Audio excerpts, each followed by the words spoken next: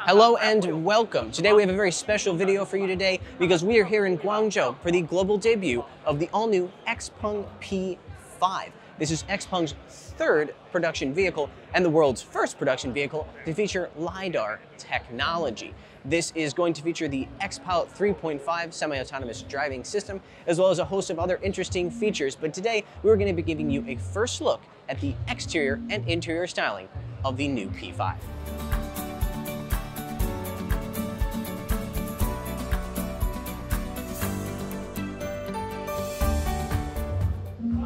Unfortunately, we have to stay a full meter away from the car for tonight's debut, but we can see, get a good look at least of what the exterior design looks like. We can start here at the front, where you see the latest evolution of XPeng's front-end design. Specifically, the headlight units here, which have a very distinct X shape. You can also see the main headlight unit buried deep in there as well. I think it's a very unique look and a very nice evolution of the single light bar that you find on the front of the P7. Of course, you might have also noticed down on the bottom corner, the LiDAR, which is the square kind of mirror-looking thing down there. This car features XPilot 3.5, which is the latest hardware from XPeng for their autonomous driving system. Now, NGP is the software component of their system, and we got to experience that using XPilot 3.0 on the P7 in our review of it earlier this year. Of course, with the LiDAR, they are promising even better performance. So we're looking forward to giving that a try sometime later this year when this car really hits the market. The XPilot 3.5 semi-autonomous driving architecture features 32 perception sensors, including 12 ultrasonic sensors, 5mm wave radars, 13 high-resolution cameras, and 1 high-precision positioning unit.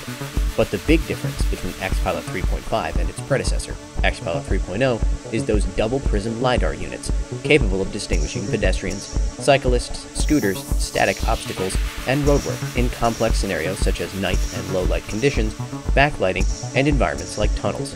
By adding these LiDAR sensors, XPeng's navigation-guided pilot can now operate not just on highways, but also on city roads, encompassing some 90% of daily driving.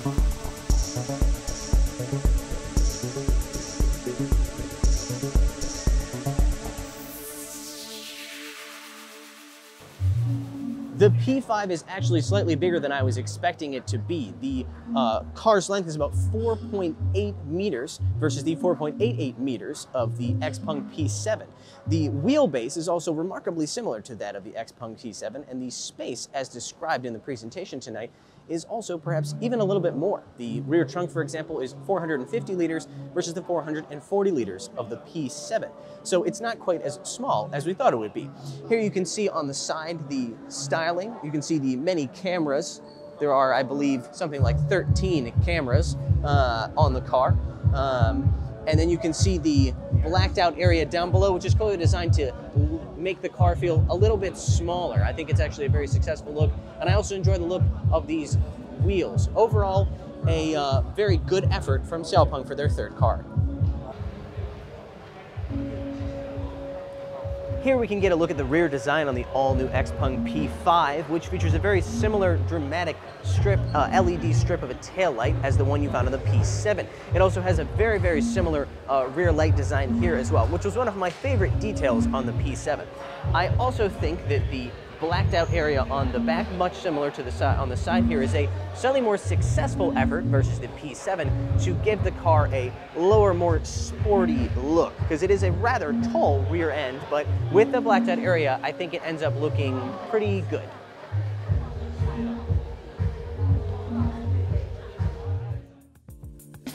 Inside, a 15.6-inch center screen responds to a wide variety of voice commands and features XPeng's XSmart operating system.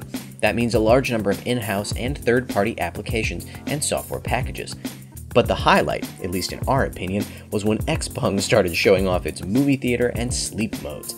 Put simply, the front seats of the P5 can lay completely flat with a simple voice command, creating a large area for passengers to recline and watch a movie or simply take a nice long nap. Other notable features include a built-in fridge between the rear seats, a large panoramic glass roof, and air freshness and fragrance controls.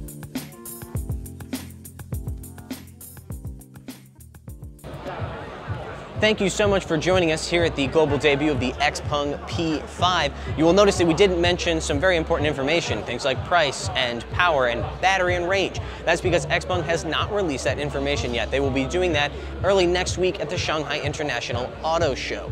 I think you can expect, however, based on the presentation, I would guess range somewhere around 600 kilometers, but other info we simply don't have yet. If you enjoyed this video, please be sure to like and subscribe and hit the bell. It really does help us to keep bringing you interesting content from the world's most exciting car market.